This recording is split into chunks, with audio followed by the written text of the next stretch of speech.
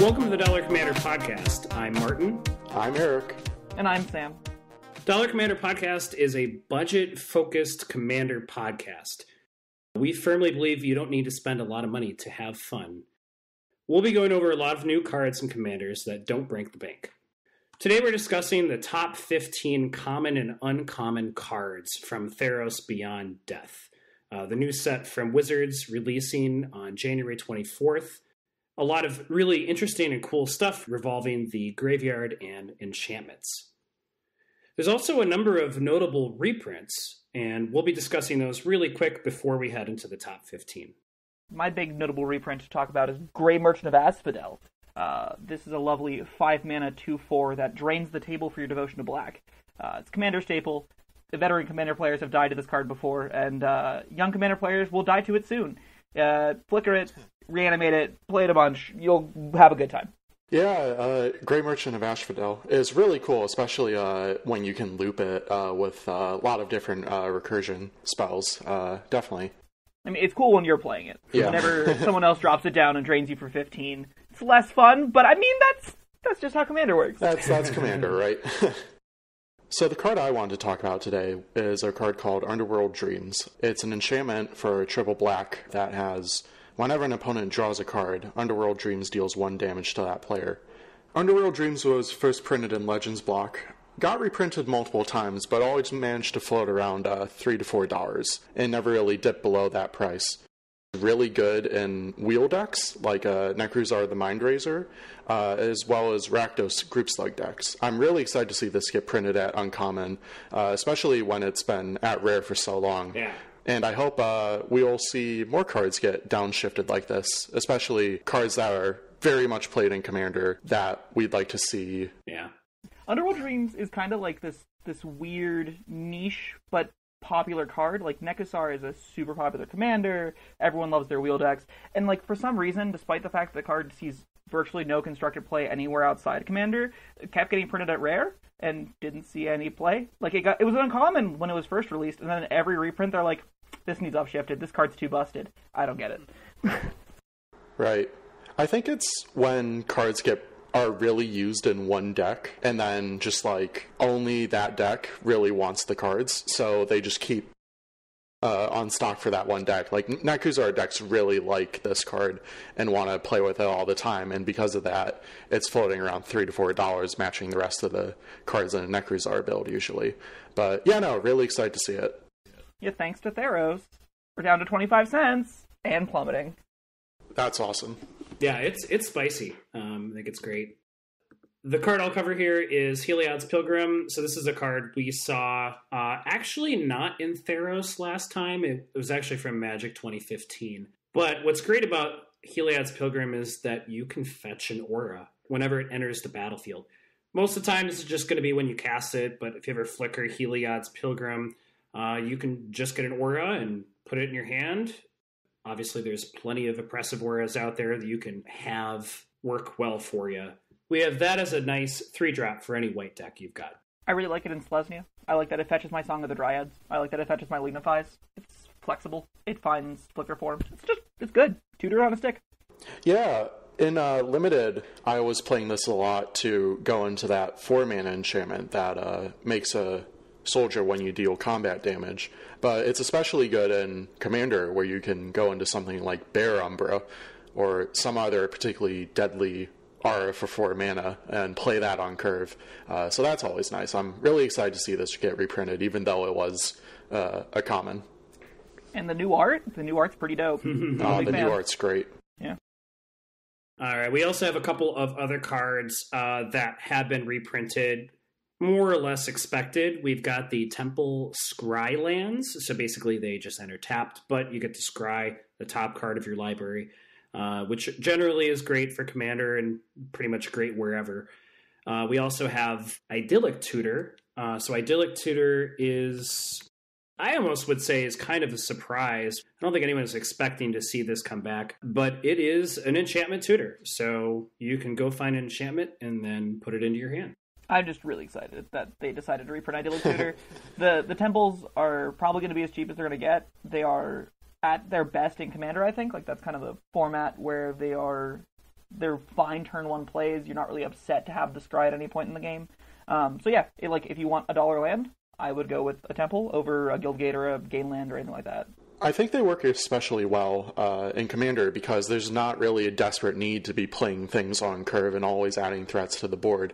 So if you take a turn off to play a Scryland and sort of filter your draws a little bit more, I think it's perfectly fine. And it's a really good first turn play for a lot of decks. So really excited to see this. The Core 20 printing of the Temple cycle managed to drive down the price to maybe like $1 or $2. Currently, the Temples printed in Theros block are at $1, and that's really nice. It's nice to see really good lands get printed so cheaply. Yeah, and Idyllic Tutor was a $20 card that's now $5 and plummeting. Like, I don't expect that card to be expensive for much longer. I think the card is only really niche playable in Commander. I've had a buddy that has argued with me that Demonic Tutor is better Idyllic Tutor, which I don't agree with, but, Diabolic Tutor. But in any case, Idyllic Tutor is sweet white tutor. If you're playing the new Heliod deck, it's pretty good. Or maybe not in Heliod, but like just any deck that needs a Vital Enchantment, you play Idyllic Tutor because that gets you that Vital Enchantment. Play Idyllic Tutor. It's going to be cheap. This is the time to get it. When you see reprints like Idyllic Tutor, you should get really excited because while they may be niche tutors, reprinting tutors that are expensive for no real reason are really good, and I think they really help the wallets of budget players. As a budget deck builder, as a budget player, you don't have access to those most expensive cards, but when people who are playing with the more expensive cards, when they get tired of those cards, when those cards come down in value, all of a sudden more cards sort of trickle down to those of us who are playing budget decks. So reprints are great, and it's really fantastic that Wizards letting us return to some of these favorites like Gary and Underworld Dreams. So very, very cool that we get a chance to see these cards once again. Yeah, absolutely. Well, let's go into our top 15, and what we'll do is we'll each take turns with our own top 5. We'll each go with our number 5 all the way to number 1. So really quick, this is just commons and uncommons. There are a lot of awesome rares and bomb rares. Feel free to check them out. Some of these are going to be relatively cheap. Others are not going to be cheap. We're focusing on the commons and uncommons because generally these are going to be pretty easy to get a hold of. They're not going to cost too much money. Many of them work great in a lot of the decks we already run. So we're going to discuss why they're good, why you should run them, and really what decks they go well into. Yeah, in this total top 15, each of our top 5s, no repeats. We wanted to make sure that we're talking about 15 different cards here. So you can expect 5 different top 5 from the 3 of us. That's sort of like a general list of a collective top 15, even if we all have our own number 1s. All right, so I'm gonna start off with my number 5 here. I'm talking about Klothys' design. The new Gruul God's design. We got a 5 and a green for a sorcery, uncommon. Simply says, really lovely, simple text. Creatures you control get +X until end of turn, where X is your devotion to green. Devotion, as we've seen before, is just count the number of green pips you have. That's how large your team gets. This is a really interesting pump effect. It's the kind of pump effect that it's comparable to larger ones than Overrun.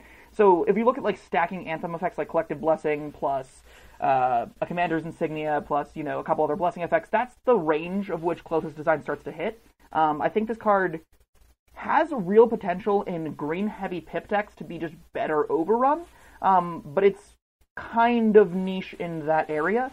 I expect, if you can get this to be +8/+8, and I don't expect that to be that difficult, it probably just kills some people, right? If you have 8 creatures on board, Klothys design, your team gets +10/+10, yeah, someone's gonna die. But not having trample is a pretty big deal, but I don't know, I think this card it's a new Overrun effect that is in a specific archetype, and I like to see cards like that. I think trample, or the necessity for trample to combo with this card is really key. I think the ceiling on this card is very high. I think if you're playing a deck like Goreclaw, it can very much excel in that regard and really pump up your team to huge, huge numbers before you swing in. It really matters whether or not you can get in damage through trample, or maybe if you're playing some sort of blue-green list that involves giving your team flying or some other form of evasion or some other way to get that damage through. That's going to be really important in making Klothys' design as great as it can be. Well, as an avid token player, there'll be some games where you'll have 15 creatures on the board, like just incidentally have made a bunch of snakes off of something, incidentally have made just a bunch of like random goats that are lying around, in which case the trample can be less important. Like, I play a lot of token decks where Overrun just isn't big enough. Even if I have like 12 tokens, they're just getting +4 or +3/+3. The trample doesn't matter that much. If I'm getting the team +12/+12 though, and I only have to get around 3 blockers, the trample, I think, isn't as relevant. So it's going to depend on the deck a lot. In a deck like Goreclaw, absolutely, the trample is huge because you just need like 6 things to kill everyone. But I think like the card has applications even outside of the trample bit. Yeah, I think that makes a lot of sense.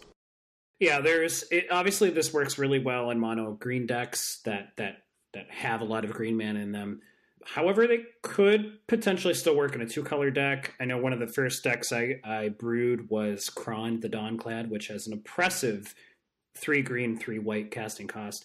And my deck particularly ended up working around playing a lot of cheap spells, getting a lot of devotion. So I think this can find a home, and I think you're probably right. Decks that have tokens or that go wide, yeah, it's solid. All right, so my number 5 is Thirst for Meaning. 2 in a blue instant that says draw 3 cards, then discard 2 cards unless you discard an enchantment card. This is basically a functional reprint of Thirst for Knowledge, but it works for enchantment cards. The upside that artifacts have over enchantments in this regard is that artifacts are much easier to recur than enchantments, but I don't think that necessarily means that Thirst for Meaning is bad. I think on the contrary, it's quite good. If your Enchantress deck is in blue-white, it might be worth trying to run Thirst for Meaning with cards like Open the Vault, Retether, and Dance of the Manes, which can all grab certain enchantments back that you discarded. I think that any deck that's running Krufix's Insight could also consider running this card as well. I think this card, being played at instant speed, definitely helps raise the ceiling or raise the performance level of what this card can do. Some decks that I think might want it are Bruno Light of Alabaster. You can discard auras and get them back with your commander's ability really easily, so you're not really playing them with any... So I think the decks that want it are Bruno Light of Alabaster. You can discard auras and get them back with Bruno's ability very easily, so you're not feeling the negative cost of this card nearly as much as you would in a normal Enchantress deck. I think Cascadia the Cultivator, who can also recur auras very easily, also doesn't really feel the effect of discarding an enchantment card. And I also think Urtai the Corrupted is a deck that revolves around sacrificing enchantments, and by nature of sacrificing enchantments, that means you don't necessarily value the enchantments you're sacrificing very much. So I can see this being run as a pretty good card draw spell in any of those decks. I honestly think Thirst for Meaning and Thirst for Knowledge, because just they're 3-mana instants that dig 3 deep, there are just a lot of decks that would play that, even if they're not discarding the enchantment or artifact respectively, right? I think Absolutely. Like a Talran deck, I think just decks that are the draw go, digging 3 deep is a lot, and that flexibility for it being an instant just means, I can hold up my mana, and then worst case scenario, I'm drawing 3 cards. That seems pretty good. Like, Grixis Storm probably loves that effect, right? Like, I can see this card being generally well applicable, and then in the specific, like, that Bruno Light of Alabaster deck, where it's nuts, that's kind of where the card is at its best, but it has a really low floor. Like, we talked about the really high ceiling on Klothys' design. This card is just good. Like, there's never going to be a commander deck that will be upset to have a Thirst for Meaning in hand, I think. Any commander player knows that drawing cards is power. It doesn't really matter if you're going to discard a card if you can draw 3. So the fact that it's 3 mana and you can play it on an opponent's turn is just fantastic. But yeah, I think I agree with you. Works best in decks where you either want the card in the graveyard, or more importantly, if it's an enchantment card, you can just get it back. And I think the other deck I would consider putting this into would be Hannah Ship's Navigator, which can recur back enchantments and artifacts. Yeah, just having a 3-mana spell that says draw 3 cards by virtue of mana value makes it really good, I think. Especially at instant speed. Like, that's That's flexibility right there. Absolutely. Mm-hmm. All right, my number 5 is Drag to the Underworld. So Drag to the Underworld is an instant spell that costs 2 black that basically is destroy target creature. The wrinkle here is that it costs X less to cast, where X is your devotion to black. So sometimes this could be a 4-mana spell, but most often, it's going to be a 2-mana kill spell. Now, black has its share of good removal, but even the best removal for less than 3 mana has some kind of drawback. We've got Doomblade, but it doesn't work on black creatures. We've got Cast Down, right? But it doesn't work on legendary creatures. Even Fatal Push doesn't work on everything. It's got some limits too. What's great about Drag to the Underworld is it has literally no drawbacks. As long as your devotion to black is 2 or more, which, unless it's the very beginning of the game, it won't be hard to do, you have a 2-mana removal spell, point blank. It even counts towards tax inducers like Tithe Taker, Talia, Garden of Thraben, and the new Calaf, Beloved of the Sea. So if your spell suddenly costs more, if you've got enough devotion to black, you can offset that tax. And it's just a generally good utility removal spell. It can work well in almost any black deck. That being said, there are some commanders with stronger black color identity that will work better, especially those who react to death triggers. For example, Elenda, the Dusk Rose, Lazav, Dimir Mastermind, Toshiro Mizawa, and of course, Siaheni, Undying Partisan. So when I see Drag to the Underworld, I'm reminded most of Victim of Night, which is just black, instant, destroy target non-werewolf vampire. I think it's vampire zombie werewolf, right? Those are the 3 modes that it doesn't hit. Because it's basically unconditional, but there are those weird games where you're into the zombie tribal deck where it just doesn't hit it. And I think this card's probably just about as good as far as just a really efficient black removal spell. And I think there's something really to be said for playing efficient black removal spells. I do think it's pretty cute, the interaction with taxes that you mentioned. I love the idea of, you're playing into a Grand Arbiter, and just Drag to the Underworld will always still cost you black. I find that compelling. But yeah, it's neat. That's fine. Yeah, Drag to the Underworld. Good card. Not much else to say about it. I think it's superior to Doomblade, definitely. I think if you're running a very heavy mono black deck, you can get some really good value out of it. Even if you only have 1 black devotion when you cast this, it still is an equivalent to Murder, and Murder's still getting played in like thousands of decks. Mm-hmm. And this has the potential to be even better than Murder, Murderous Compulsion, all the other conditional 2-mana removal spells. Go for the throat. It really, if you're in a mono black deck, I don't see why you don't play this as really solid removal. My number 4, hopping over to the cards that are starting to get spicy. We're looking at Anax, Hardened by the Forge. This is a card that I will defend as Red's Pawn of Ulamog, as far as like how good the card is. Wow. I think, yeah, Anax, Hardened by the Forge is just doing so much. Let me read the text. Let's read the text of this card. So, yeah. It's 1 red for a legendary enchantment creature demigod. It says Anax's power is equal to your devotion to red, so it's a star. And whenever Anax or another non-token creature you control dies, create a 1/1 satyr creature token with this creature can't block. If the creature had power 4 or greater, create 2 of those tokens instead. And he's a star 3. So, basic gist of him is while he's out, whenever a non-token creature dies, you get a satyr. Whenever a 4-power non-token creature dies, instead you get 2. Aristocrats really like these effects. Pawn of Ulamog is probably just slightly better because you can also sack the tokens to themselves for mana, and that's a huge deal. But I think Anax making 2 of them when a 4-power creature dies is also a huge deal. You can get in all kinds of nasty loops with things like Ashnod's Altar. You can get the fact that he counts himself means combo-tastic synergies exist with Nim Deathmantle, although that card is just busted on its own. But like even as just a value piece, you can slam him down as a mono red's protection. Someone clears the board. You go, great, I have 8 1/1s. And then the turn after that, you Tears of Rage and kill them, right? Like, the card is just so powerful because it just leaves more stuff on the board. It is a protection piece, it's an aristocrat's piece, the card just does a lot. And then even like its other effect, just being a high power creature for Devotion to Red, that's just good. Like it'll eventually just have 9-10 power on board and people have to block that. Like they can't take 10. I'm a huge fan of Anax Hardened by the Forge. The only thing I think that makes me slightly reticent to Anax is the fact that the tokens can't block. And I think that's a really important part of token generation, is the ability to chump block with the tokens. It really doesn't matter, though, if you can immediately sacrifice them to effects. So I think Anax really has a lot of potential to really get there in a lot of aristocrat strategies, especially red-black ones like Lysolda or Timoret or a lot of other different red-black aristocrat stacks. The one that came out in Ravnica Allegiance. What's that one's name? Yeah, Judith the Scourge Diva. Yeah, Judith the Scourge Diva, yeah. So I see actually a ton of potential for this card.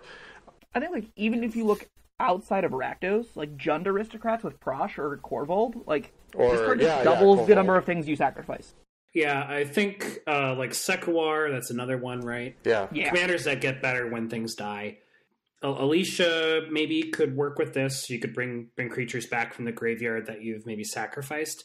Obviously, there's a handful of Phoenixes that might be power 4 or might be close to power 4 that could be buffed up. You might be able to recur and get extra value out of. Yeah, I think much like how Pond of Ulamog was slept on for a long time, of being like a 30-40 cent bulk rare, or bulk uncommon, I mean. I think Anax might get slept on in Commander instead to see some standard aggro play. But I think this card's the real deal. Like, I think a lot of Commander decks are going to want to play Anax. I think the people who originally missed Pond of Ulamog will definitely be paying attention now that Anax Hardened in the Forge is released. I think this card is really good. My number 4 card is Furious Rise. Furious Rise is a red enchantment for 2 and a red. At the beginning of your end step, if you control a creature with power 4 or greater, you can exile the top card of your library. You can play that card until you exile another card with Furious Rise. It's fitting that my first card was Thirst for Knowledge for enchantments, because this is basically red Colossal Majesty. I like this card a lot because it can give you a lot more time to plan for next turn. The fact that it exiles at your end step means that you can sort of choose whether or not you want to play it until you get an entire turn cycle, and I think that's really valuable. It lets you cast a lot of instants as impulse draws, which is something that we don't usually see in the impulse draw effects that exile the top card of your library and let you play it until the end of turn. And having this card do that really fills in this niche that I don't think existed before it. There's a lot of really fun ruling tricks with this card as well. If Furious Rise doesn't trigger, either if it gets destroyed or you don't have a creature of power 4 or greater, that card remains permanently exiled until you cast another, or until you exile another card with Furious Rise. And because of that, if you manage to flicker it, the card that gets exiled is treated as a new card. So if you continuously find a way to flicker Furious Rise, you can just keep exiling cards from the top of your library, and basically you can play them until the end of the game, or wait until turn 20 to play it if you want. Blue and green already have plenty of cheap card draw effects, so I'm not sure if this replaces many of the blue-green card draw that already exist. Like Colossal Majesty is really good and budget. But if you're not in blue or green, I definitely consider running Furious Rise. I think that the decks that want it are Perforos Bronze Blooded, because I think that you can always ensure you have a big dude out on your side of the battlefield to be exiling cards with. I think Firesong and Sunspeaker, which is in Boros. Boros is not well known for having very good card draw effects. I think that Firesong and Sunspeaker would like it, especially because they play a lot of instant speed spells. And Iros God of Victory, again, another Boros deck that relies on having lots of creatures to make sure you can continuously be exiling cards with this card's ability. Yeah, I think this is one of those cards where a lot of players are just going to kind of ignore it, but it's secretly going to act like an 8th card in your hand, or you're a red player, probably won't always have 7. Just that extra card every turn. What is really interesting, and I know you touched on this, but if Furious Rise goes away, you can still cast that last card, which is kind of cool. I like its comparison to Colossal Majesty, although I disagree in one respect. I think this card's actually quite a bit better. And I think the card's quite a bit better because it triggers on end step instead of upkeep.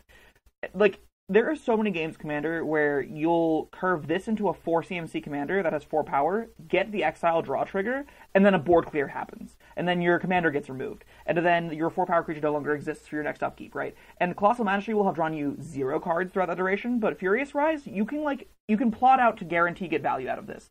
This card will basically almost always cycle itself.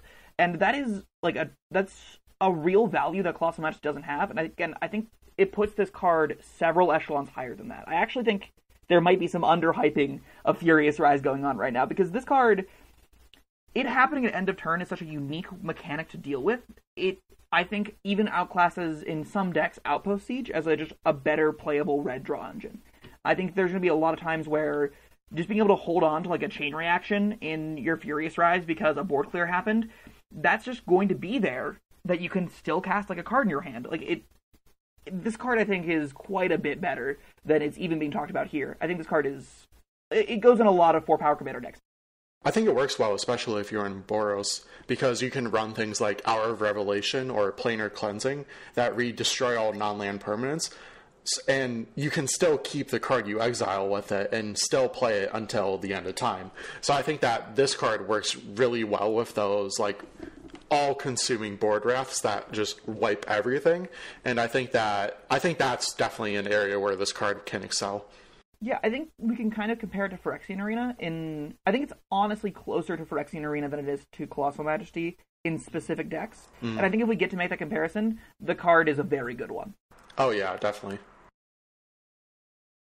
My number 4 is Dreamshaper Shaman. Dreamshaper Shaman is an enchantment creature Minotaur Shaman. At the beginning of your end step, you may pay 2 and a red and sacrifice a non-land permanent. If you do, reveal cards from the top of your library until you reveal a non-land permanent card. Put that card onto the battlefield, rest on the bottom in a random order. Essentially, this looks a lot like Chaos Warp, which is arguably the best red removal spell in Commander. Dreamshaper Shaman is kind of a curious take on this very fabled card. It effectively lets you cast Chaos Warp, but only on your stuff at the end of each of your turns. So with a little bit of work, it's possible to manipulate the ability beforehand by scrying or returning a card on top of your library. Where this card truly shines is finding big cards with strong enter the battlefield effects, such as Mirror Battlesphere, Ravager Worm, or Rakdos the Showstopper.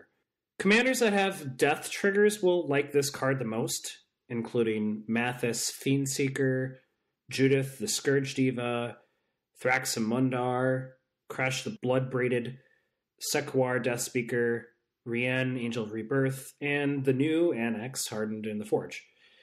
And yes, Corvald Fakehurst King, if you happen to have him, he also likes it too. So there's some really cute things this card does. The first card that comes to my mind whenever I look at Dreamshaper is Vivictus Asmodi the Dire. He wants to be doing exactly this effect anyway. This card wants to be in decks that like sacrificing their own stuff, like you said, but also flipping cool things into play. One particularly neat interaction I like is in Ilharg the Razebore. So come with me on this magical journey, friends. You attack with Ilharg, cheat in a Dreamshaper Shaman, pray that it connects and doesn't die, go to your end step, pay 2 in a red, sack it, and flip like a Blightsteel off the top.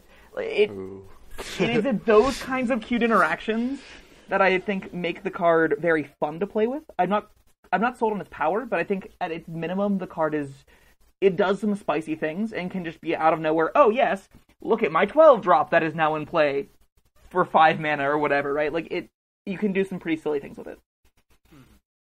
I think Chaos Warp is definitely the best red removal spell in Commander. I also think that Chaos Warp has a lot of potential when you play it on your own permanence in response to something getting removed. The fact that it limits itself to your own permanence is a little bit of a downer, and the fact that you need to do it at your end step and you can't do it at instant speed is also a little bit of a downer. However, it's completely undercut by just the insane possibilities that it can produce. We've talked about Ilharg, we've talked about the new Perforos, there's so many red decks now that revolve around getting huge dudes into play and beating face with them. And the fact that this card can just grab them out of the deck for 3 mana at the very low cost of just sacrificing any like mana rock or any dork or anything you have just lying around makes this card really good. I think Chaos decks will just have fun with this, you know, like what is the top of the library? What is it going to be? And I think that's, you know, sometimes that's just some of the most fun interactions you're going to have in Commander. You can do some cute things with manipulating it. Elsha of the Infinite can kind of be a deck where this could do something. If you're playing an off-brand Elsha where you're trying to control what's on top of your library to flip cool stuff onto play, that could be something that you might want to think about. I think top deck manipulation with this card probably makes it quite a bit... Oh, you get to shuffle first, don't you? Do you shuffle? No, it just flips. Oh, you yeah, don't have to shuffle. okay. Yeah, so top deck manipulation does happen, yeah. So you can run your scroll racks, your tops, your brainstorms to try and get big bombs into play that Dreamshaper will cheat in. Yeah, that seems pretty decent. I think that's the biggest difference between Dreamshaper and the actual Chaos Warp. There's no shuffling involved, so you can set it up. That makes this effect quite a bit better. All right, team. Here we go. Another fun card. This one is less generally powerful, but I think the card on its own as a commander is very good. This is Siona, Captain of the Pyleas. Pyleas. She's 1 green-white for a legendary creature, human soldier. She's a 2/2. She has a lot of text. So whenever she enters the battlefield, look at the top 7 cards of your library. That's right, 7. You can reveal an aura from among them and put that card into your hand. Put the rest in the bottom of your library in a random order. And she also has, whenever an aura you control becomes attached to a creature you control, create a 1/1 white human soldier creature token. I was stupid excited about this card whenever it was spoiled, and I, to this day, still am. Its effects not only are very unique, they're not something we've seen stapled together before or go wide. She has 2 particular spicy interactions. The first one, the good one, in my opinion, the better one, is Shielded by Faith, which is for 1 white, you enchant a creature. It gets protection, or it gets indestructible. It gets some effect, that's not important. The important card text on the card is, whenever a creature enters the battlefield under your control, you may attach Shielded by Faith to it. It effectively goes infinite with Siona, so you can just make as many tokens as you'd like. It's a May ability, so you don't have to move it, so eventually you can choose to stop after 5,000, and then you have 5,000 1/1s. They're going to have a pretty good time. But with this in mind, she's also just really good at Enchantress decks. In Castia the Cultivator, she digs 7 deep for an aura. Castia is all about enchanting your stuff and getting in there. Flicker Form is really degenerate with this card because you enchant her with Flicker Form, you exile Flicker Form and her and all of the auras on her, and they come back into play. You get that many 1/1 tokens. You get to dig the top 7 deep for another aura. The value that this commander generates is absolutely insane. If you're a deck brewer, I highly recommend tinkering around with Siona. I think Siona has so many things that you can abuse with it.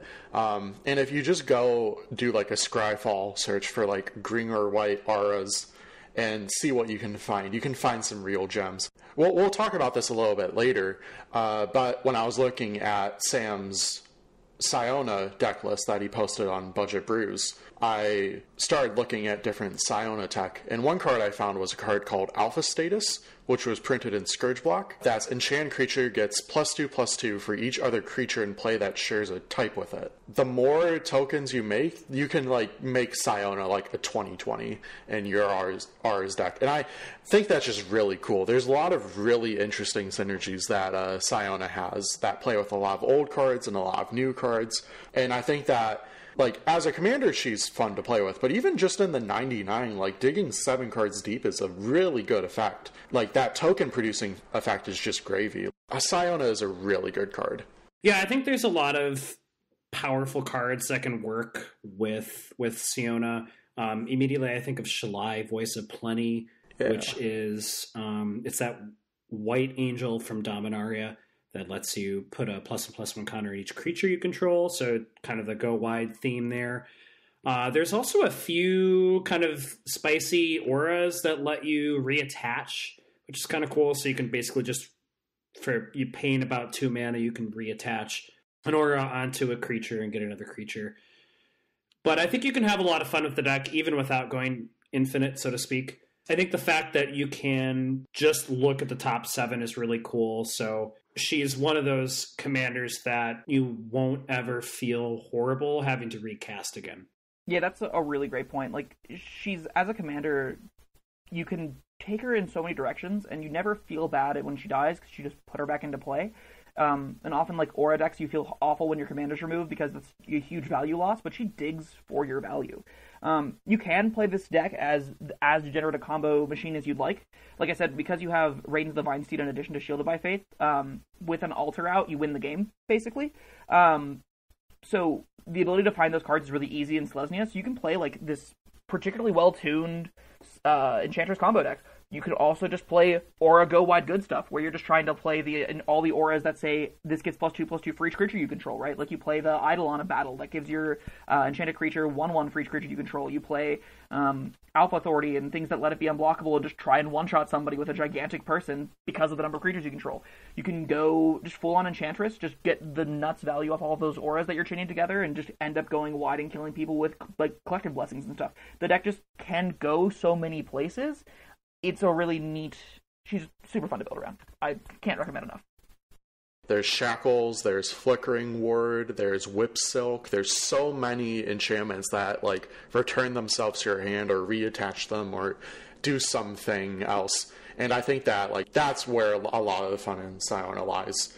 Yeah, you can build it just like SRAM. You can build it just like any of the classic Conviction decks where you're just, like, you're spamming the same enchantment over and over again, getting 7 Constellation triggers, making 8 1/1s, doing, like, all the bananas value stuff.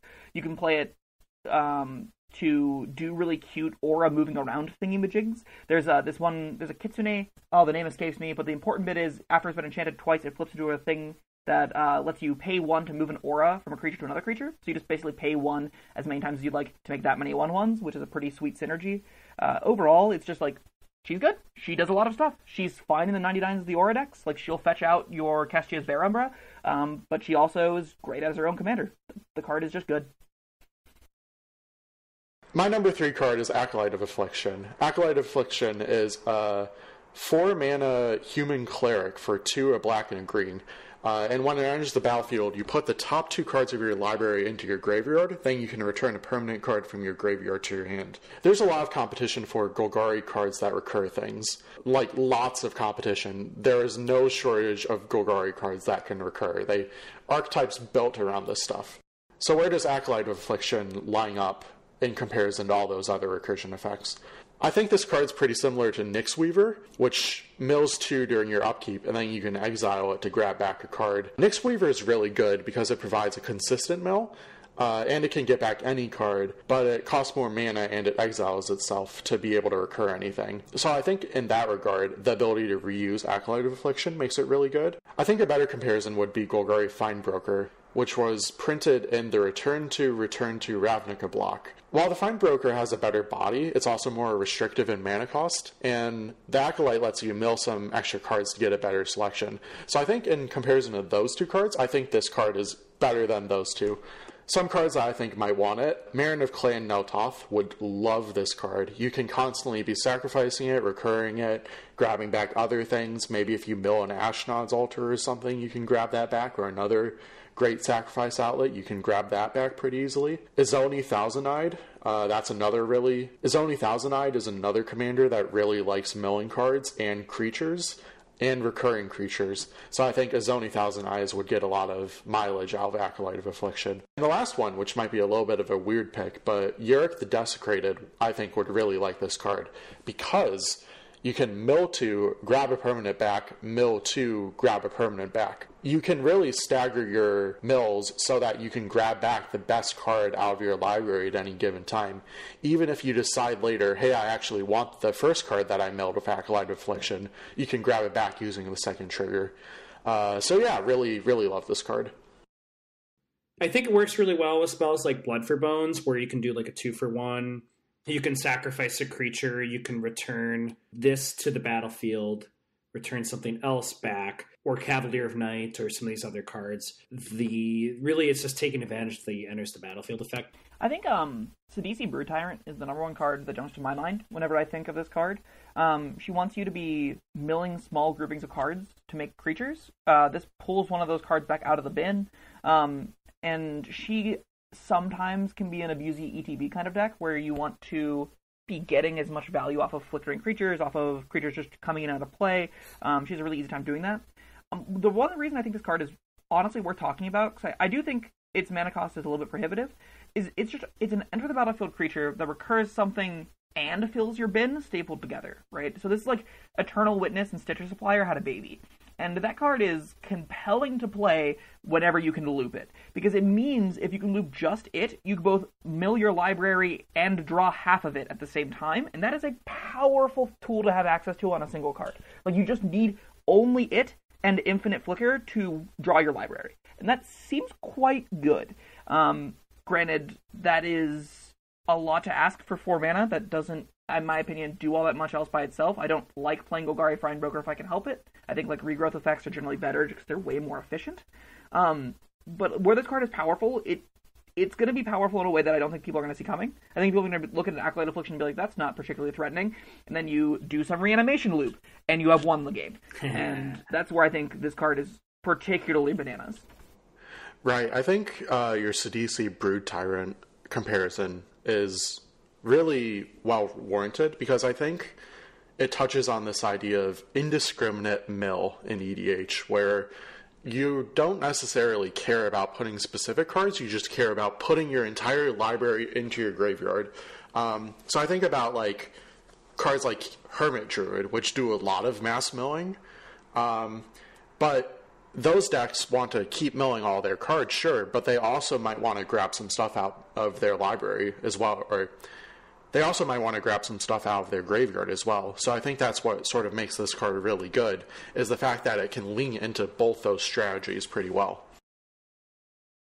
My number 3 is Mystic Repeal. Mystic Repeal is 1 green mana for an instant. Put target enchantment on the bottom of its owner's library. So Magic has its fair share of enchantments that can radically change how the game is played. Far too often, I'm in a game of Commander, and one of my opponents is playing Mystic Remora, and they're just drawing so many cards.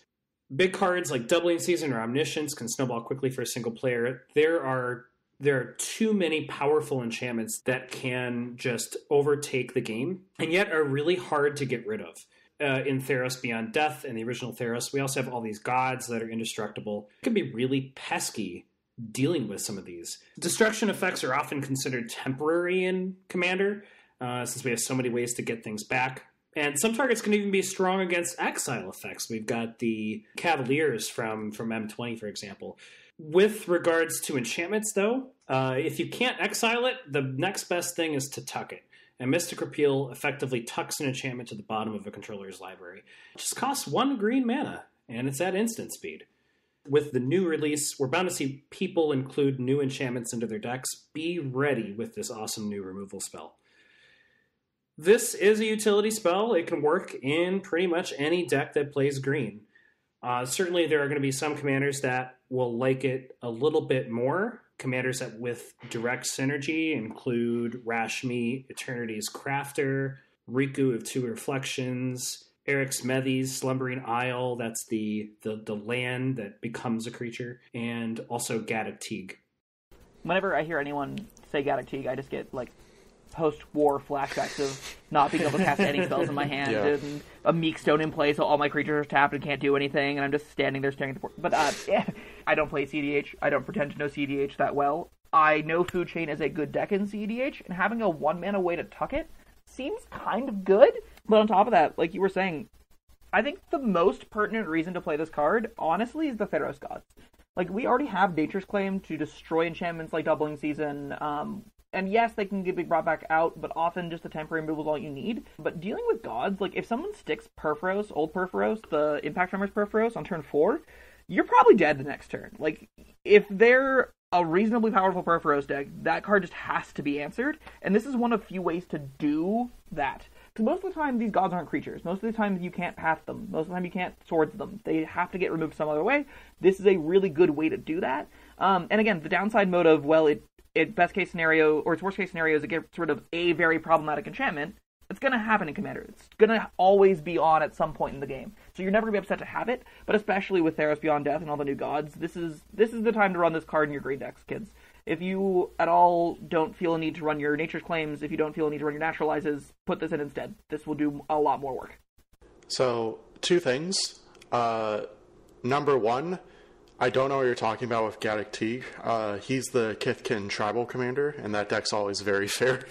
Oh, sure, of course. What was I thinking? Yeah. I don't know what else you can do with him. I think he's a perfectly fair commander.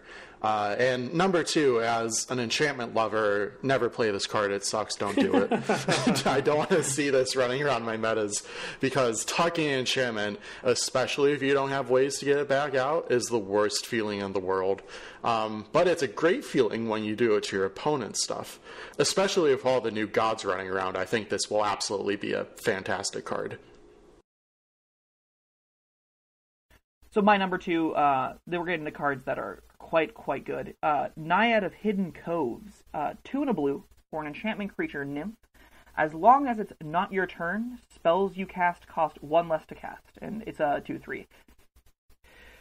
Oh man, this card. I'm not normally a huge proponent of discount effects. I find often they're too niche. The best ones being things like Nightscape Familiar and Grixis decks, cards that discount effectively all of your spells. Most of the time you see, like, your creatures cost 1 less, or enchantments cost 1 less, and those just aren't consistent enough mana for me. This just discounts all spells as long as it's not your turn. And there are enough decks that like to say draw go, that this card just discounts their deck all the time, right? Like, if you're running Talrand, if you're running Roshmi, if you're running Sigrid or Cutthroat, right? Like, if you're playing Wrath Capuchin, like, you would just flash stuff into play at end steps, this card just discounts your entire deck by 1 mana. That effect seems quite good. Now, granted, this costs 3, and 3 is a lot. It's on a creature, so it is relatively easy to kill. But the discount it can get you in a rotation of the table, like, if you untap with this card, you can save outrageous amounts of mana. Like, you can be, like, in a Storm deck, you just go off on someone else's end step, and the game ends, right? This card seems quite good, especially, again, if you're playing the Leyline of Anticipations, and if you're playing Vidal Kadori's, right? Like, I can just see this card being back-breaking in the right circumstances as effectively, like, a gigantic mana advantage. Fun fact about me, Roshmi Eternity's Crafter is, like, my favorite card. That card came out basically when I started playing Magic, and I never opened it, but all it had was 1 limited game against it that made me fall in love with it forever. So I think the fact that this is so suited to Roshmi might make it my number 2 favorite card of all time. I have no idea. I think another card to compare this to is Brawl, Chief of Compliance, which also gives you discounts to your instance. But I think this one is definitely more applicable when you start getting into a lot of flash decks like Roshmi, Talrand, and Wrath Capuchin, definitely. So yeah, I think this card has a lot of value, and we'll have to see how long it can go. Especially for a common. That's the thing I think that's the most interesting about this card, is that they printed this card at common. It doesn't have the beefiest stat lines, but really it's not. It seems much stronger than just a common. Yeah, totally. The what was the joke? The 2/3 vanilla creature that's just a wizard. This is a little bit more, right? I mean, it's also an enchantment, so and I guess theoretically that could matter in the right deck. Obviously, make sure that if your friend is playing Baral, they probably shouldn't be playing Baral, but or not be your friend, right? or like, maybe they're your friend. Obviously, if they're playing Brawl, they're no longer your friend. Totally. Yeah, it makes counter spells a lot more easier to cast. There's a lot of really good flash cards that have come out in the last even like the last year. We have a fair number. There's kind of a theme going on in Theros Beyond Death. I think there's at least 3 or 4 commons that have flash. So certainly if you have new cards from the set, you might be able to incorporate them into an okay deck there. I think this is one of those rare instances where it being an enchantment is a gigantic downside. This card is like a removal magnet where it just incidentally dies to basically everything. Like artifact enchantment board wipes, kill it. Creature board wipes, kill it. Target removal for creatures, kills it. Target removal for enchantments, kills it. And like that's kind of, in my opinion, the biggest weakness of this card. But there have been more and more decks I've been seeing played that you just want to be holding up mana, like Flicker decks, and Rune. If you're playing any of like the lands, Simic decks have access to Alchemist Refuge, but you also now have the colorless option to play the it's the one in sack. Your cards get flashed this turn. What is that card? Oh, Emergent Zone. Emergent Zone, yes. Emergent Zone just lets you cast spells at instant speed, just at flash speed. Like, this card just discounts all of those. For times whenever you need to make the big game winning plays, this just can net you 3 to 4 mana, and that seems quite good. Yeah, I think it works. I really want to play it in an Is It deck. Yeah. Because we've got like all those other creatures like Goblin Electromancer that discount your spells. There's a number of spell reduction cards that actually don't cost that much money that you can kind of throw in. Arcane Melee is one that comes to mind. Arcane Melee ends games quickly. When someone resolves an Arcane Melee, instants start flying around like crazy. Mm-hmm. Fiction just becomes ever that much cheaper. A commander I'm thinking of right now is Jorian Ruin Diver, which is whenever you cast a second spell each turn, you can draw a card. And think about how much easier it is to plus when all your spells are discounted on your opponent's turns. So yeah, this card's really good. Oh, Eric, don't worry. I will be talking all about Jorian in my number 1 slot because oh baby, I'm so excited to talk about that card. So my number 2 card is Hydra's Growth. It's a 3-mana enchantment that has Enchant Creature. When Hydra's Growth enters the battlefield, you put a +1/+1 counter on Enchanted Creature, and then at the beginning of your upkeep, you can double the amount of counters on the Enchanted Creature. We've only previously seen this card effect on mythics like Colonian Hydra and Primordial Hydra, and one-off effects like Solidarity of Heroes. Being able to consistently double counters every turn on a 3-mana aura at uncommon is just insane. Like we talked about for Naiad of Hidden Coves, I think there's just this weird rarity problem that this set has where they're putting things that should be rares or mythics at uncommon level, which is definitely great news for us because that means they'll be cheap enough for us to play it. There are an unlimited amount of commanders with +1/+1 counter themes. I was really struggling to narrow down the commanders I want to talk about specifically for talking about this effect, because there's so many possible things. Not only if you're playing a counter shenanigans commander, a commander that abuses +1/+1 counters, but even if you're just playing a Voltron deck and you need an extra boost, this card will definitely get you there if you can protect your commander. Put it on something like an Uriel the Miststalker or something, and you can definitely grow it to be very threatening very quickly. And not to mention all the counter synergy it has. I mean, God, just put on a Fathom Mage or something and just see your card value triple overnight. So some of the decks that I thought would want it, Gave, Guru, or Spores, I feel like I'm insulting your guys' intelligence for even mentioning this, but doubling counters on Gave, really good effect. Definitely want to be doing that. Marwyn the Nurturer gets abilities based on how much power it has, so I think this effect would definitely be valued there. And last but not least, Skullbriar the Walking Grave is a deck I've always thought was super cool but never really got around to building. But the fact that you can put a counter on immediately and just be continuously doubling all the counters and they'll stay there forever makes this card insane and really good value in a lot of different decks. Yeah, you can't go wrong with Hydra's Growth. Like the name suggests, it obviously works really well in Hydras, but there's a lot of Simic cards that are going to be a lot of fun with this. Hadana's Climb, that's the legendary enchantment that can flip into a land. It wants 3 or more +1/+1 counters, which is going to be a lot easier to get to. Simic Ascendancy, if you just want to get an alternate win. Even cards like Ordeal of Nylea and Ordeal of Thassa from the last Theros block. again, if you have 3+1/+1 counters or more, you can either search for 2 lands or you can draw 2 cards. And those are just 2 mana spells, which is kind of cool. I like Rayhan, Last of the Abzan, so it could fit into a black-green deck. Of course, he's partner, so you can have more colors too. But if a creature dies, you can move those counters. So you can save the counters for later, much like Skullbriar. I think my favorite application of cards like Hydra's Growth are honestly just little things like Fertilid. Like curving 2 mana. Fertilid is 2 mana, 3 mana. 3 mana, 2 mana activation. Unlucky. So curving like Gyre Sage into this, you're going to be producing a truckload of mana if no one answers that. Yeah. Like, you can accelerate yourself to turns like 8 or 9 on turn 4 because you have a Hydra's Growth on a creature with counters on it already.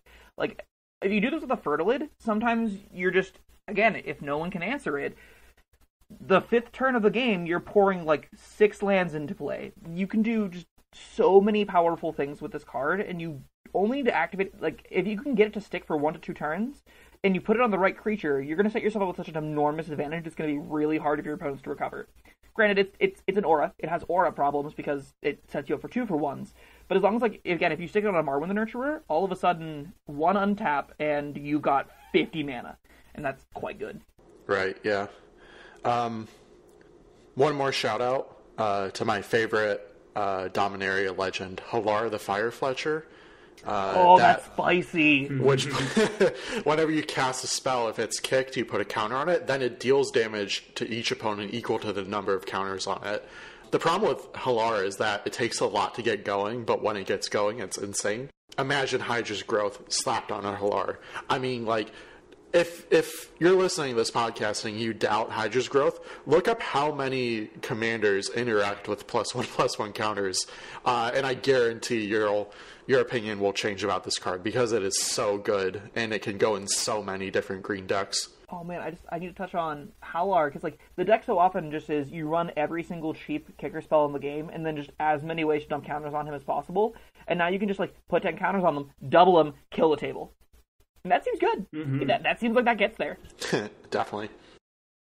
All right, my number 2 is Mirror Shield. Mirror Shield is an equipment artifact, so you can pay 2 to cast Mirror Shield. Equipped creature gets +0/+2 and has hexproof, and whatever creature with that touch blocks or becomes blocked by this creature, destroy that creature. It is equip 2. So you might say, okay, well this sounds kind of familiar, right? We have a few different equipment that gives my stuff hexproof. I think the takeaway here, most commander decks really want equipment to help protect their commander. Equipment's really powerful, and the fact that we have an extra one is actually very important. Equipment is almost always colorless, and it sticks around even when the permanent is removed from the battlefield. With rising prices of Lightning Greaves and even Swiftfoot Boots, Mask of Avacyn is another one. It's another hexproof equipment that you can add into your decks. Mirror Shield suddenly becomes a pretty smart pickup, and it can work in pretty much any deck. So especially if you're trying to brew that deck and get it at a certain dollar amount, just substitute Mirror Shield in and it'll do the job. Certainly any deck with a strong Voltron theme, a commander that wins through commander damage, and they're doing all the heavy lifting, they're going to benefit the most from an additional piece of hexproof equipment. A handful of examples include Kemba, Ka Regent, Nazan, Revered Blacksmith, Etrata the Silencer, Bruna, Light of Alabaster, and of course our friend Yahenni, Undying Partisan. I think the biggest and easiest comparison to this is Mask of Avacyn, and both cards, in my vision, like my mind, what basically they just do is they read as 2 mana equipment that equip to give hexproof. The big difference here, though, is this equip cost is 2, and Mask of Avacyn's equip cost is 3. Equipment, the bulk of their power tends to be related to how much they cost to equip as opposed to cast, because once they're on the table, your ability to re-equip them over and over and over again makes them a lot better. It's why, like, Swiftfoot Boots and Lightning Greaves are just the staples of the format, specifically Greaves, just because you can guarantee the protection for no extra mana, and it's a huge deal. 2 mana is not a particularly steep rate. And the +0/+2 honestly is just fine. It means lower early aggressive creatures aren't going to be an issue for you basically ever. It means that sometimes you survive a damage-based board clear like a Languish that you wouldn't have, which is an effect. But just the fact that it's only 2 mana to equip and goes in any deck that you have an Engine Commander, any deck that you have a Voltron Commander, any deck that has your Commander has to stick for it to function. 2 extra mana to give it hexproof, that's fine. I play that in a lot of budget decks that I need the 30-cent card, and this card's the 30-cent card.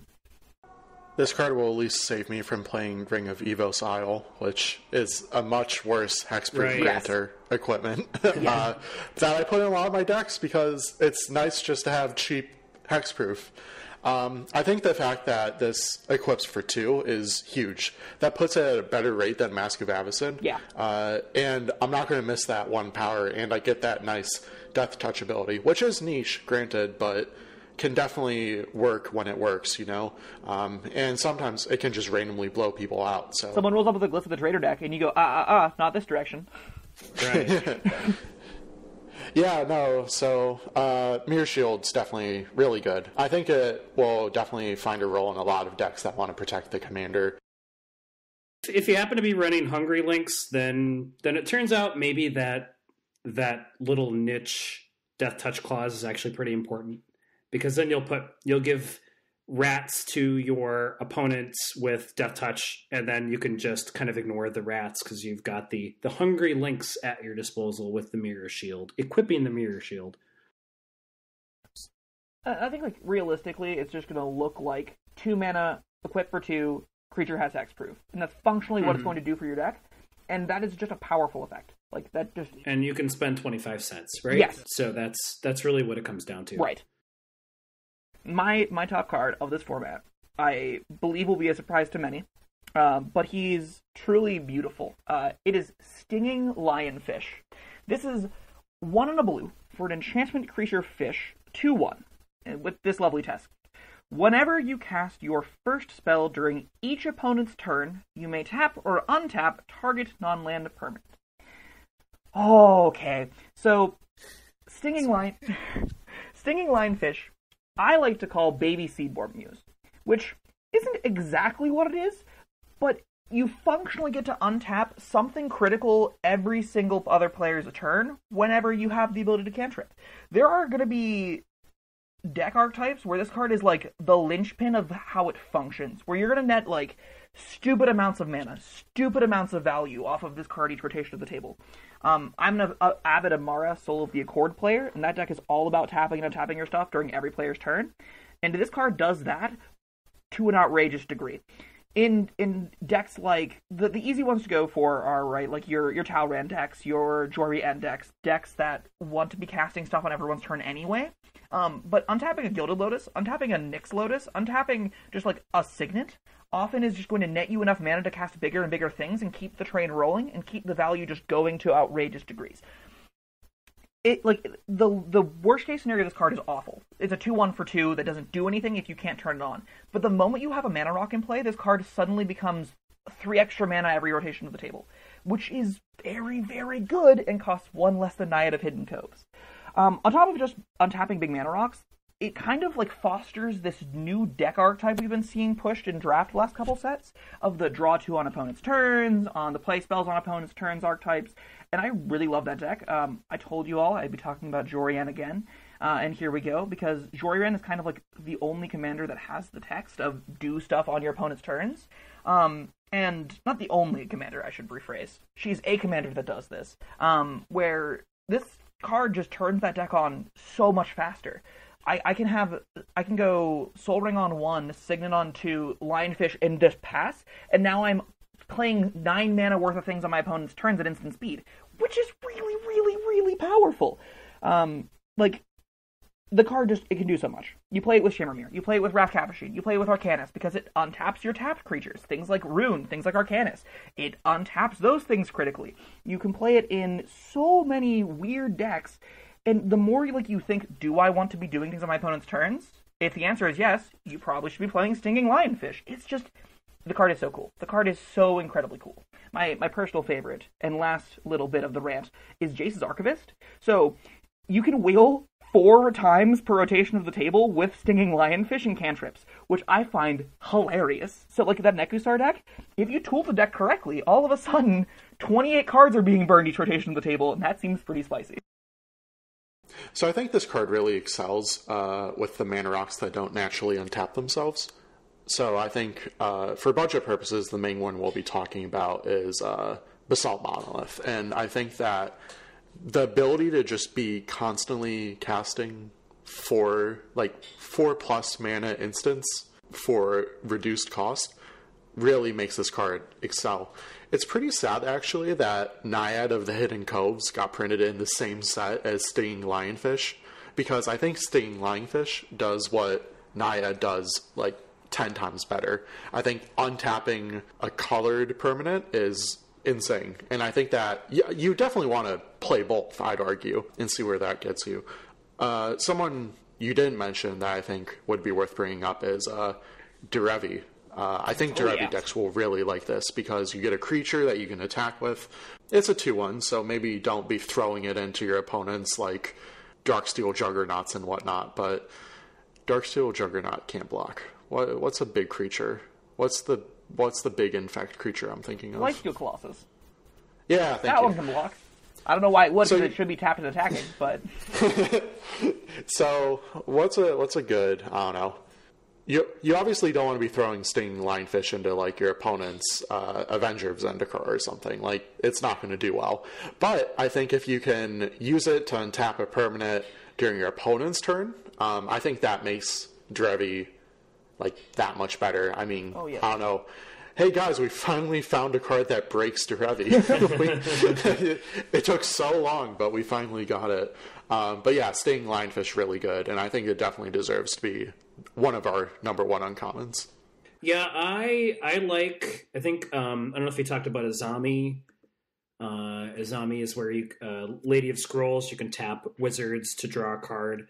I think it could work well there. There's a card, Kaho Minamo Historian. This is from Saviors of Kamigawa. And Kaho has this really interesting ability where you can pay X and tap to cast a card with converted mana cost X, exiled with Kaho. So I think if you did this right, if you had enough mana, or if it was a pretty low but effective spell, you could tap and cast it with Kaho and then just untap Kaho. And you could just do that on each opponent's turn. Yeah, that seems good. I think the fact that when Sam was going through this, he named 10 different commanders, and we're still naming commanders. And I think that...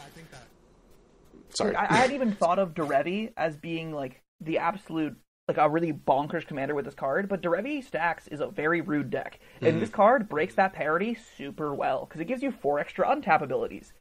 3 extra untap abilities. And that seems pretty good. You can untap stuff during your opponent's turn, too. And yeah, you can... Well, here's the other really cool thing. You can tap down their stuff, too, because this lets you tap or untap permanents. So, in your upkeep, cantrip tapped on your Soul Ring is a real line this card can take pretty often, right? Its flexibility and ability to just synergize is insane. I think, if comparing it to Naiad, I think, will be on average better on its own, but whenever Stinging Lionfish is set up, the card can just do degenerate things. This is the kind of card that enables ridiculous locks that you're gaining 12 mana on your opponent's turns and shutting off 4 of their things, right? It seems so insignificant, but it abuses some of the most powerful cards in Magic, and that's good. And honestly, I didn't even think of Azami when you brought it up, and I think the fact that we're talking about non-wizards to put in Azami, I think Stinging Lionfish is almost like an auto-include there. You could use buyback spells. There's Mind Games. Oh, if you really want to be degenerate. Mind Games, buyback 2 and a blue, but the spell costs a blue. Tap target artifact, creature, or land. So basically 4 mana, you could tap something and then get the extra tap or untap, and just, with enough mana, just really make a nightmare for everybody. I don't know, the more we talk about it, the more I'm sold on it. When I saw this was your number 1, I think internally I was like, what? Untap you can give your creatures vigilance, but yeah, this is really good. It does very dirty things with lots of powerful cards. I love it. Mm-hmm. Yeah. I can't wait to untap a Nyx Lotus that's tapping for 8 like 3 times. That just sounds like a great time. God. That's insane. And like you can use it to cast the spells too. And green's got some extra cards now with Theros Beyond Death to truly make some of these mana generators just even more impressive. Oh yeah. Yeah. So my number one card is Soul Guide Lantern, which might be another card that makes you scratch your head, but I'm going to do a Stinging Lionfish for this card because not only do I think it's the best non-rare in the set, I think it's the best card in the set, including all rares, all mythics, Underworld Breach, who's that? I don't know. Soul Guide Lantern is what I want to be playing in every single commander deck I build. Let's talk about its ability. So, Soul Guide Lantern is an artifact that costs 1 mana. When Soul Guide Lantern enters the battlefield, exile a target card from a graveyard. You can tap it, sacrifice it, and exile each opponent's graveyard. And you can pay 1 and tap it to sacrifice it and draw a card. I think this card is one of the best graveyard hate spells we've seen printed. It exiles on into the battlefield, which is really good at gunning down little one-off pieces that you don't want to waste an entire removal on, like Wonder or Life from the Loam, but you definitely want to take it out as early as possible because it can win people games. So yeah, just playing this on like turn 3 after your opponent does their setup can be absolutely devastating. You can keep the card up and you can crack it for free, like Relic of Progenitus. You can also use it to... Actually, is that true? Hold on. Relic you have to pay mana, which is important. Yeah, I was wondering if you can't crack Relic for free. You can't exile all cards from all graveyards for free. Yeah, you have to pay 1 to draw the card. Yeah, and the fact you can basically play this, tap it immediately, or I don't know why you do that, because you can just keep this up at all times.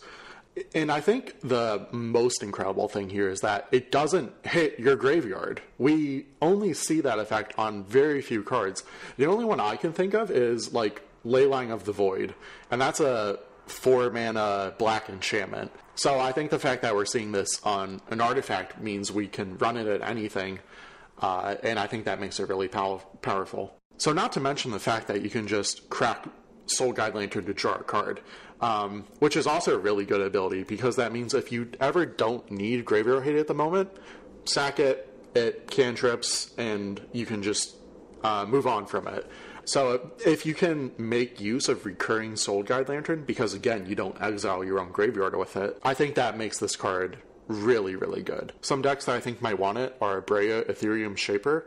Breya really likes eggs, and Breya really likes cracking eggs to use them repeatedly, and Breya decks are usually pretty good at grabbing artifacts back. And I think the fact that this doesn't hit your own graveyard, again, makes it really valuable for Breya. Muldrotha of the Gravetide can recur this, sacrifice it to draw a card, use it to exile everyone else's graveyard while keeping their thing alive. You would be worried about getting it copied or stolen or something, but again, you can crack it in response for free. Dready Scrap Savant, another graveyard-based deck that might have some interest in recurring artifacts. So I think that also makes it really good. And basically, I think you can play this, because it's an artifact, you can play it in any deck that wants non-symmetrical graveyard hate. And I think that's too many decks to mention. So I'm really high on Soul Guide Lantern. I think it's going to become a staple in all the decks I build. I think it's a really good hate piece if you have a graveyard-centered meta.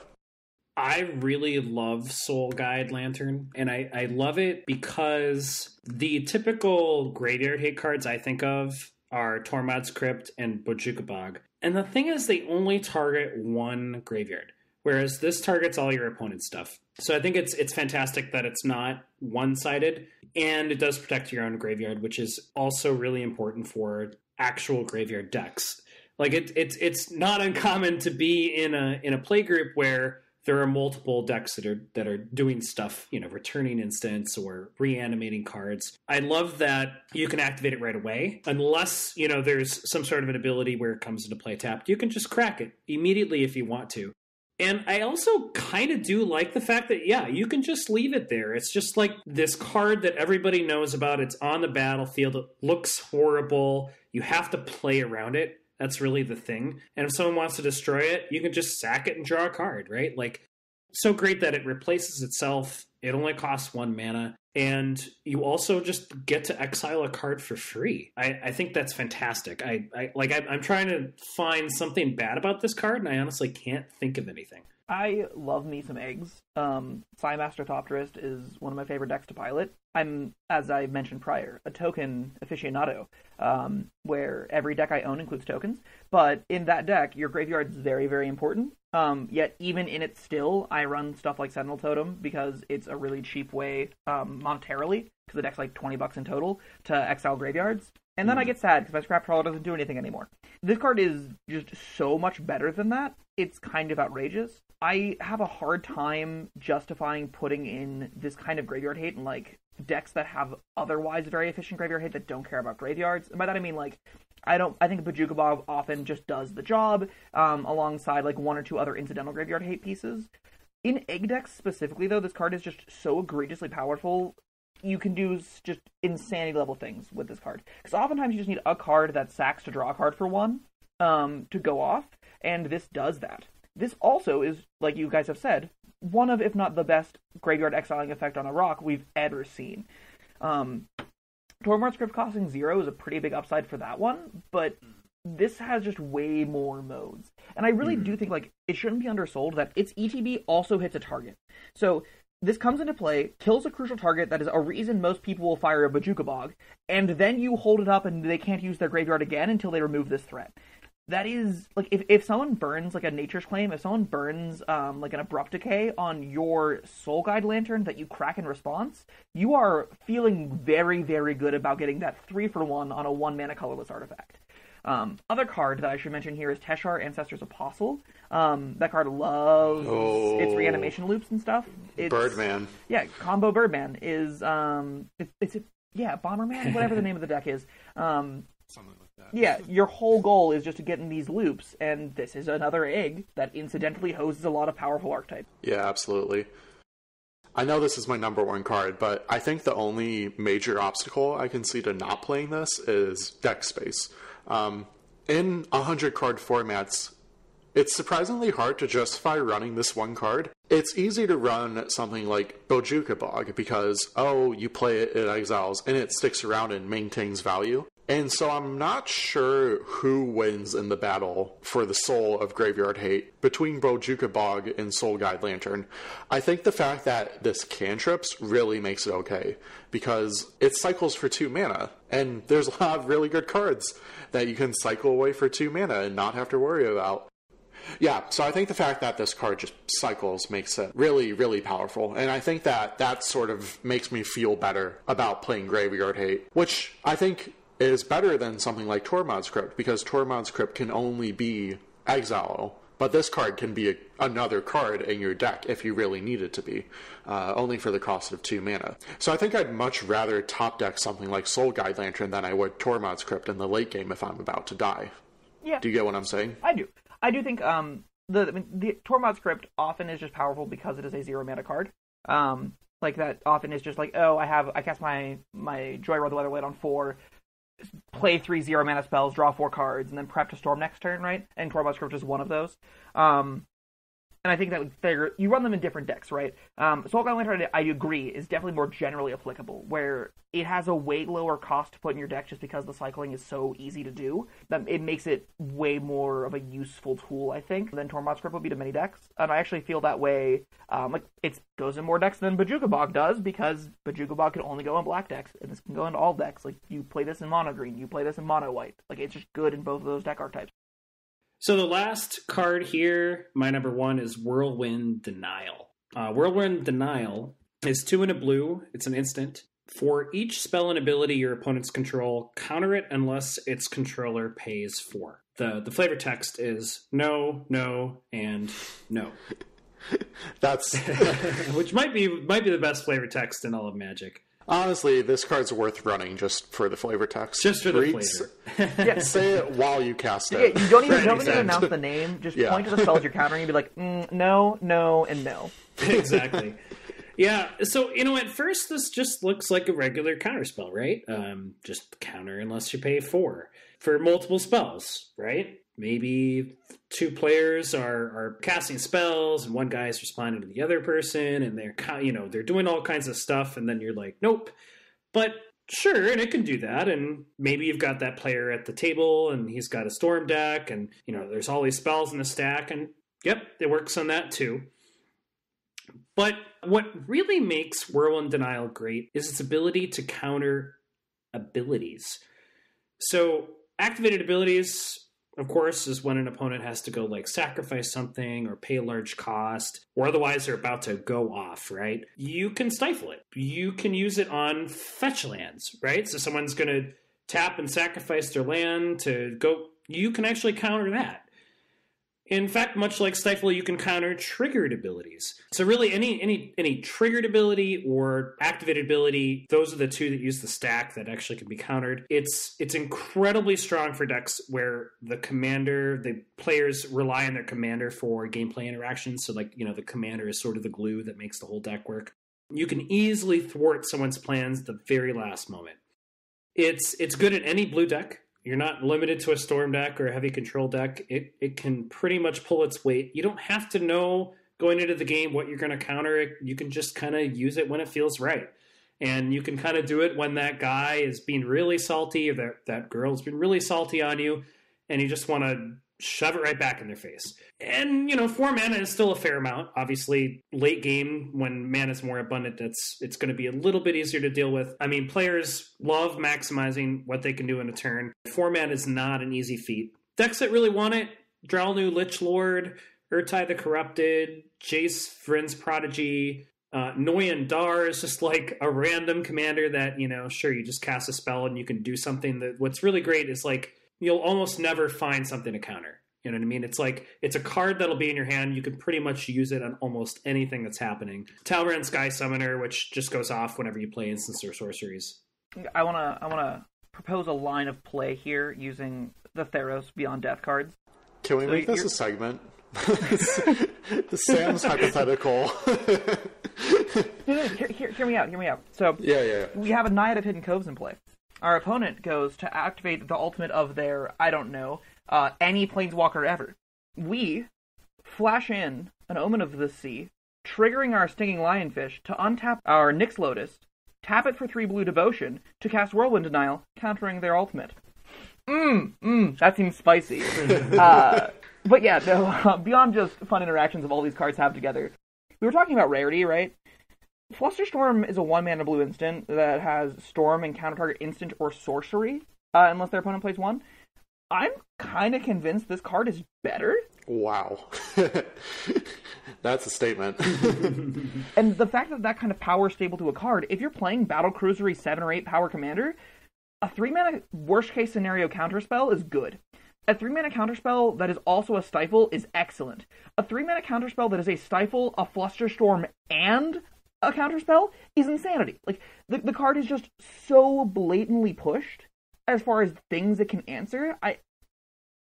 If it cost 1 less mana, it would truly be egregious levels of power. 3 is the only thing that really keeps it from being beyond broken in my mind.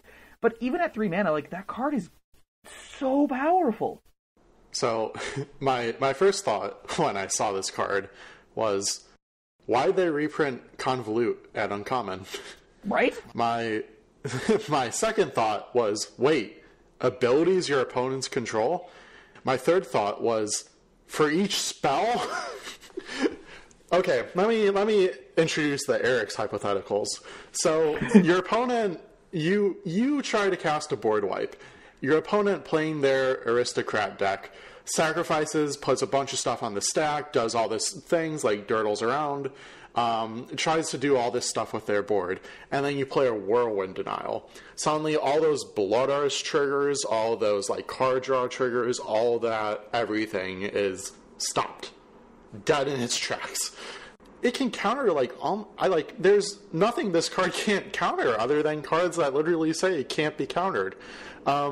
It's insane. It's 3 mana, which is somewhat sketchy for counterspells, but I think this effect more than makes up for it. If you've ever seen one of my decks that I post, I always run a Negate in my blue decks because Negate's a fairly blanket counterspell. It's cheap. It can hit tons of things.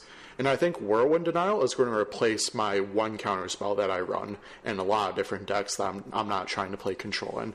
I think this card is the quintessential new 3-mana counterspell. The one to compare it to is Disallow. So Disallow is from Ether Revolt. It's about a $6 card, which is 1 blue, counter target spell, activated ability, or triggered ability. If someone pays 4 mana, if that controller pays 4 mana, they can get out of it. But the fact that this works on multiple targets I think makes it better, because Disallow is just one target, whereas it doesn't even have to. It doesn't actually target it. So this works against on creatures or cards that might have hexproof. I mean, it's even better.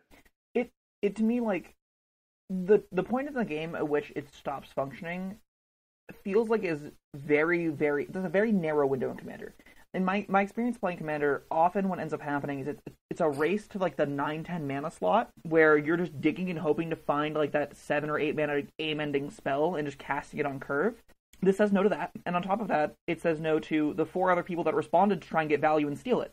The amount of interaction this card just puts on the table for what is otherwise a very, very low downside, like, paying an extra 4 mana for a spell, that can still also just be a fine mode, right? Like, if someone leads their turn with a very powerful 1-mana spell like a Soul Ring, make them pay 4 more mana for it, and you time walk them. That seems pretty okay to me. Oh man, Disallow is a great comparison, but this card just has more modes than it. Right. And it costs 2 generic and 1 blue instead of 2 blue and 1 generic. It has never happened in Magic history that anyone has ever paid for a Mystic Remora. Like, or a Mystic Remora tax, you know? Like, 4 mana is just an insane amount. I'm not going to pay it even if I don't have anything else to do with that 4 mana. Because why would I want to pay, like, 4+ mana for this spell? It's insane.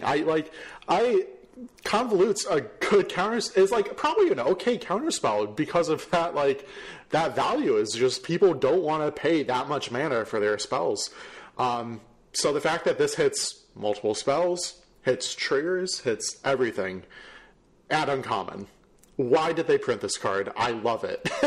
Like, I really want to emphasize the amount of triggers this spell counters is a lot. Like, consider when a Blood Art is on the table and someone nukes the board. All those triggers go on the stack at the same time. Pay for all of them. Yeah, they're not going to have the Blood Art mana, triggers. Right. Or Brago, right? Brago, you can flicker all your permanents, right? That's another example. They all those enters the battlefield triggers. And then you say, nah, try again, fam. Or like a Living Death or something, or like some other mass reanimation spell, and just say no. And like those effects happen all the time in Commander, and that's just a mode this spell has that so few others do. Like, no, I can't name another spell that has that effect.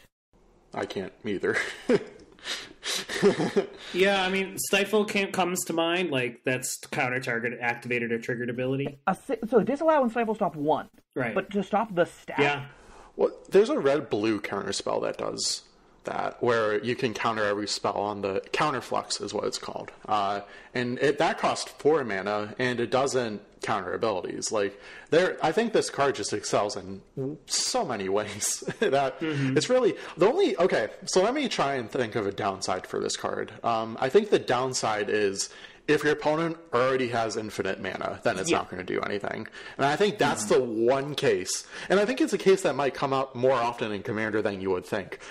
Because you have a lot of decks that rely on, I'm going to assemble Dramatic Scepter and win with it. Like, no amount of mana taxing will stop me from winning with it. But hear me out. What happens? But even... Yeah, go ahead. What happens when you counter the activated ability of the Dramatic Scepter that's already on the table? All right, so even then, no, that's an excellent point. I didn't think about that. I think the only downside is you can counter the you can counter the spell. Fair. You can counter Whirlwind Denial, but saying a spell's downside is it can be countered should show you how powerful the card is. Right. Well, and that, and also I think you might cast it at the wrong time. You might cast it and you're like, oh, okay, well, I'm not sure when I'm going to have another opportunity, and then something big happens. So you're like, oh, man, if I only had kept it in my hand for another turn. And, so certainly if there's a way you can recast it or send it back to your hand, obviously someone knowing that you have it there, might put a a wrench into your plans. But yeah, if you can cast it with flashback from your graveyard or recurring that spell, I can't wait to see this card. My next Commander game, I want someone to play it, and I'll gladly be the sucker that gets denied. No, see, you say that, but now I know the next time I cast a Black Sun Zenith and get 146 insect triggers from Nest of Scarabs that they're all getting countered. And that kills me. I just have a question. Is this spell can be countered the dies to removal for spells? The dies to removal for blue instants. Yeah. Yeah, no, this card's great. So you guys brewed some decks. Sam, you brewed one for Siona. Do you want to talk about that real quick? Yeah, sure. So over on the subreddit, /r/budget_brews, where I used to be a prominent mod, and I occasionally pop in and do some stuff now and again, I posted a lovely deck list, two actually, for Siona, Captain of the Pyleas. All about sort of exploring the directions you can take her. The first draft was a little bit more of, let's do some combo-y stuff with Alter Dementia and some combo-y stuff with Alter the Brood. Second draft cut Alter of the Brood and went a little bit more of the fair route to explore, like, let's just see how many enchantresses can go in a deck. But yeah, you should check it out. It's a great time. Go to that subreddit. I recommend it wholeheartedly. And Eric, you actually also brewed a Eutropia deck. So we both grabbed the two uncommon multicolor legends from the set, which I just find funny. Mm-hmm. Yeah, Eutropia the Twice Flavored has a constellation trigger on a commander. That enough is to get me in the door. I love enchantments. I love the constellation ability. So those things combined, I'm just there. Totally. But Eutropia is actually pretty sweet. The deck sort of plays like a combination of an Enchantress deck and a regular Simic +1/+1 counter deck. And that means that you can do a lot of really fun shenanigans with putting counters on things and get random pluses, and it's a whole lot of fun. I posted a $50 and a $30 version to the subreddit. It's a fun time. I've been brewing with Siona, so I definitely recommend both of them if you're interested in brewing for the set. Oh yeah, and price is important. My two Siona decks, I believe, at least at time of posting, they were both under 50, but it was real close. They're probably inflated slightly above or below. We'll see where the Theros cards go. And prices will drop, right? Because the set just came out. I don't think Eutropia the Twice Favored is going to remain 80 cents for that long. So I think definitely this deck will get lower in price. Yeah. I mean, when new sets drop, the prices are almost always inflated. So. Yeah. Awesome. And I'll have links to those decks here. I'll put them on any webpage here where this podcast is hosted, and in any show notes here for this podcast as well. But feel free to check out the subreddit is Budget Brews, which is where a lot of us hang out. So Sam, of those cards, is there a commander specifically that you're really excited about brewing? Oh, from Theros Beyond Death, like, in its entirety? I don't know. I honestly think Siona's... I mean, that's the deck I'm actually building right now because of how much I love it. But if not Siona, Anax is really cool. You get to run, like, Thermopod, that's this sweet sack creatures to get red mana, which is bananas in Anax. You get to run, like, a bunch of threat effects, eat your opponent's creatures, make some satyrs. Like, you can do lots of cool stuff with the deck. I think that would be my other... I really want to build this kind of commander. Eric, what are you thinking? What's your favorite commander? Can I pick the buy a box promo? Sure. I feel a little lame for doing that because it's not in the set. But Aetherio's Shroud Veiled does everything I want to do in Commander. It plays well with destroying creatures. It can steal stuff. It's indestructible. It's white-black. I love those colors. I really like that. If I had to pick a card that is in Theros block proper, I would go with Thassa Deep Dwelling. Mono Blue Flicker is an area that has been explored, but it's so... Having a Conjurer's Closet ability on your commander is just such a good ability that I think it's absolutely worth building around if you can have it in your command zone. An indestructible closet, which sounds lame when I say it like that, but an indestructible closet is pretty good. How about you, Martin? What commander do you want to build around? Boy, I'm kind of torn between Haktos the Unscarred and Gallia of the Endless Dance. Haktos just seems like it would be a lot of fun, like a big puzzle, basically, because it's protection from basically every converted mana cost except for 1 of 2, 3, or 4. So it means if you want to play any spells on it, if you want to have anything that targets it, it has to be just that 1 converted mana cost. But I feel like maybe you could sort of get there with red and white, and you could probably find ways to flicker Haktos. So I don't know. I feel like that could be really interesting and fun to play against. And I like just Gallia, the fact that it's 2 mana. It lets you get cards. You're just swinging and you don't care. Art is awesome. Let's just have fun. Favorite art in the set, yeah, by far. Very important note about the art. I don't know if you guys have seen it floating around the internet. In the background, there's a satyr with a banana and holding a girl by a ponytail. And it's very weird, but the internet made tokens of it and all other kinds of things. I highly recommend looking it up if you haven't seen it yet. It's delightful. I've seen a super blurry version, but yeah, I'm really psyched to be at this dance party. No, that's really funny. Weird. I don't know. I really like Haktos too, just because he adds a lot of spice to the Voltron build, which can kind of get a little bit like in the doldrums if you're not like, or it adds a lot of variety in that sense. And he plays really nicely with earthquake abilities and mass damage abilities and all that stuff. So yeah, no, I think Haktos actually has a lot of potential to be a really fun commander. Totally. All right, well, I think that just about does it. Thanks for hanging out with us today. Hopefully you found something interesting or fun with the new cards from Theros Beyond Death. Certainly, if you've got your own thoughts on, we'll put it up, try to put it up as many places as possible so you can download it and listen to it on your favorite devices. We'll link to it on the subreddit. You can also find us on the Discord.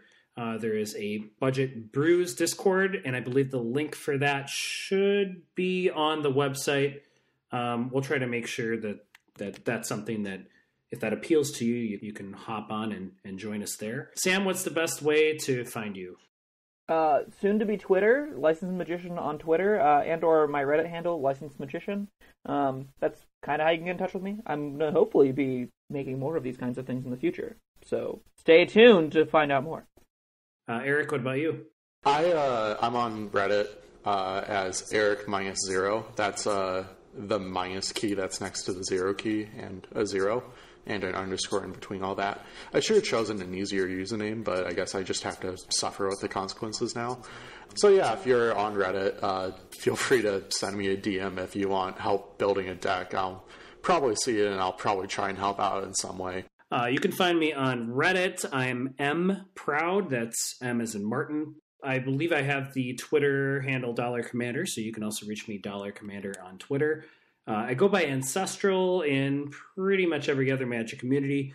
So if you find me on Discord, you can find me at Ancestral. I think that about does it. So thanks, everybody. Yeah, thanks so much for listening. See you guys. Bye.